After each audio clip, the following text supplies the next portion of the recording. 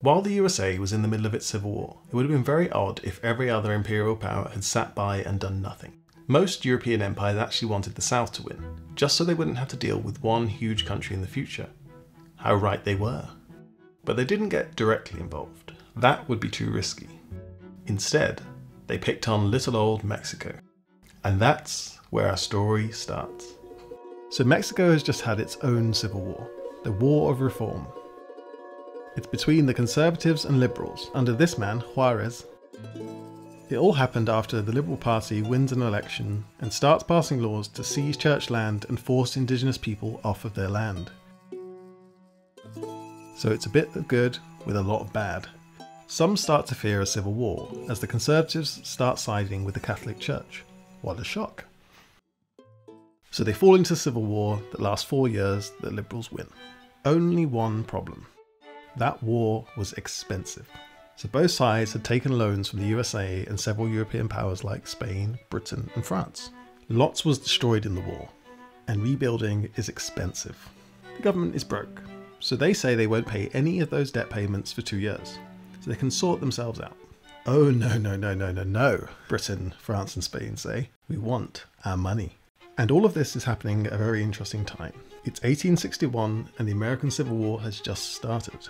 It's interesting because of a little thing called the Monroe Doctrine. Maybe you've heard of it. It was a statement put out by President Monroe saying that the USA would prevent European powers taking territory in the New World, by force if needed. When the doctrine was announced, it wasn't that big a deal to the Europeans, but by now, 40 years later, they're realizing how powerful the USA might become. That is, until the USA isn't in a position to do anything about it. So France has an idea. When I say France, I mean Napoleon III, the Emperor of France. Just like his uncle, the OG Napoleon. He tells Spain and Britain that they should show a little force, teach the Mexicans a lesson, and maybe install a random Austrian royal family member as their emperor. Spain and Britain were in until he mentions that last thing, and now they're out. Okay, Napoleon III says. Maybe just teach them a small lesson and leave. Sure, they say. But why does Napoleon III even want Mexico? It's so far away, and it was a Spanish colony until only 40 years before. He's come up with another great idea. Full of ideas, this one. The idea is Latin America.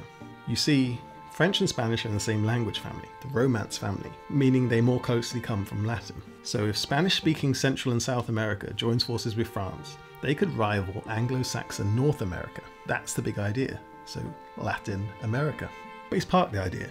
Just a little fight, little invasion, nothing major. They will just take Veracruz. The three countries turn up and take it. They negotiate with Juarez's government a bit. And it seems like everyone's coming to an agreement. Let's leave them at the negotiating table for now. Let's take a minute to look at how the USA is feeling about this. They're chill. Do what you want, European empires, they say. Nah, they're pissed. Some want to offer to lend Mexico the money to pay the debt, but the Senate votes it down. And that was the end of that. So the three empires leave. Well, not exactly. Napoleon III was lying when he said he wouldn't invade. Spain and Britain are like, fuck this, and leave. France stays and pushes inland. They also have some Austrian, Belgian and Egyptian/Sudanese troops. Austria because of the random Austrian. Belgium because their royal family are related to the random Austrian. The Egyptian/Sudanese are fascinating, and I'll be releasing a short related to that will get into this. Lastly, the Mexican conservatives decide to join the French. From now on, we'll call this coalition the Imperialists, and the elected government of Mexico the Republicans.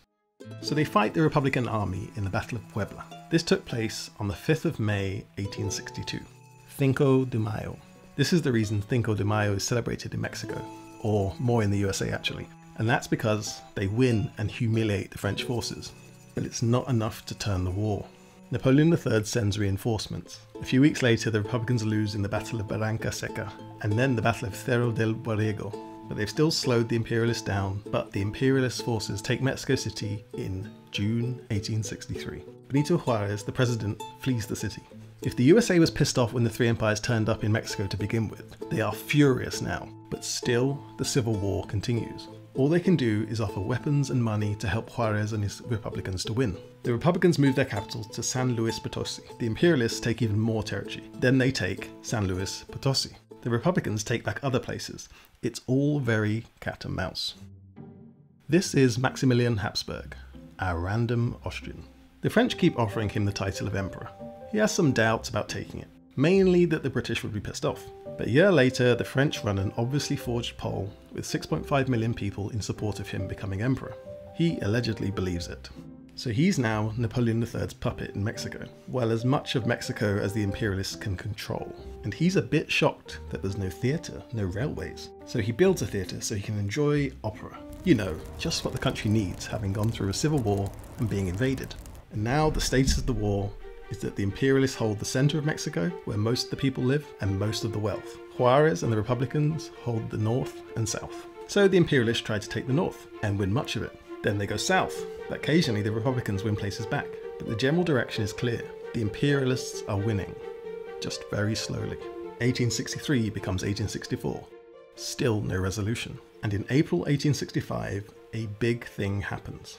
The North wins in the American Civil War.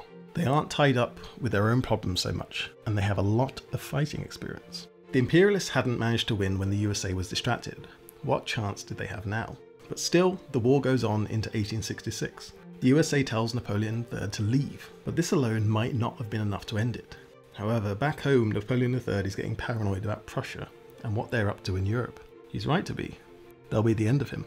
He pulls the imperialists out and tells Maximilian, a random Austrian, to leave with them.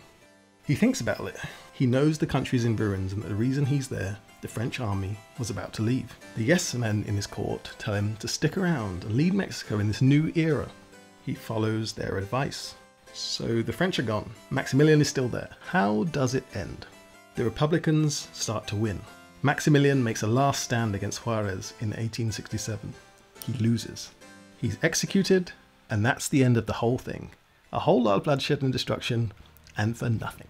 But speaking of long, bloody events in history, almost nothing has the reputation that the French Revolution does, especially the Terror. Watch this to see how it compares, and as a bonus, you'll get to see OG Napoleon too.